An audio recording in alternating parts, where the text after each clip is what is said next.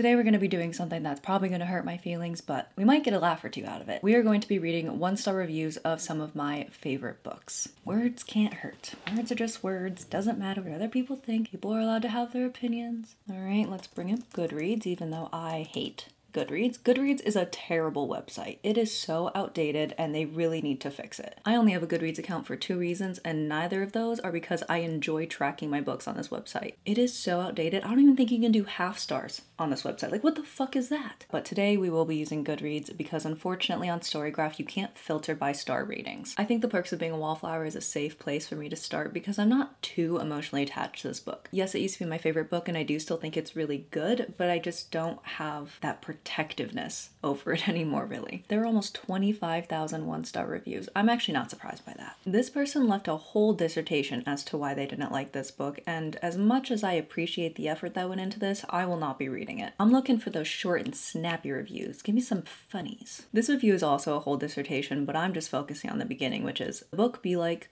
cry bitch, and then it has an interesting face. Steel Whisper said, "What did I think? I think that no one is going to give me back the hours I lost trying to read this completely overrated book." Alright, there are so many reviews here that I just don't feel like reading. Okay, a lot of these reviews are whole dissertations, and I feel like this is a book that people would do that with. So I'm just gonna read one more. It's short, it's sweet, and it's to the point. I take back anything nice I ever said about this book. Shit sucks.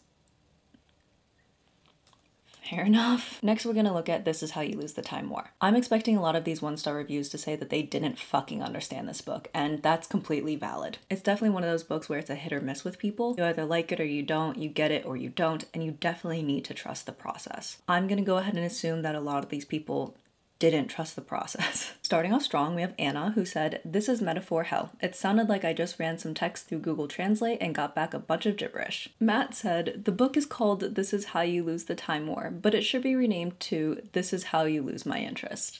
That's a good one. There's just something that I love about a short and sweet 1-star review, especially when it's something like this. This is how you write a shitty book. Ivy here also gave us a short and sweet 1-star review. It says, "I don't know what's going on, and I simply don't want to know." Hey, you know what? Fair enough. Moving on to one where I probably will have to stop myself from getting angry, we have The Empress of Salt and Fortune. Who is messaging me? Do I have friends? Okay. The Empress of Salt and Fortune. This has an average rating of 3.96, which I think is fucking criminal. Let's just go to the 1-star reviews and hope for the best. Hey, wait a minute. It has less than 400 1-star reviews, so I appreciate that. A majority of the stars are 4 stars.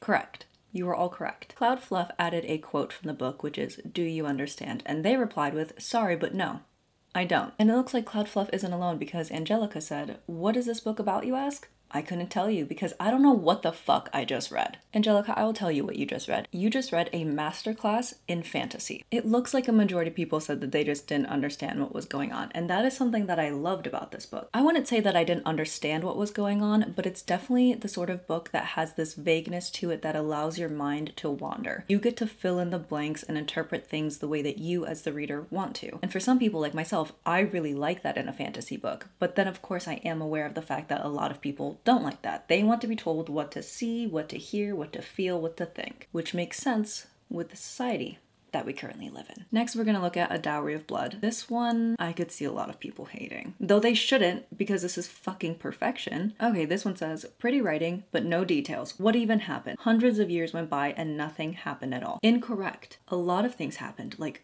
orgies. Quinty said, "Yikes. A used and thrown away tea bag could have written a better book."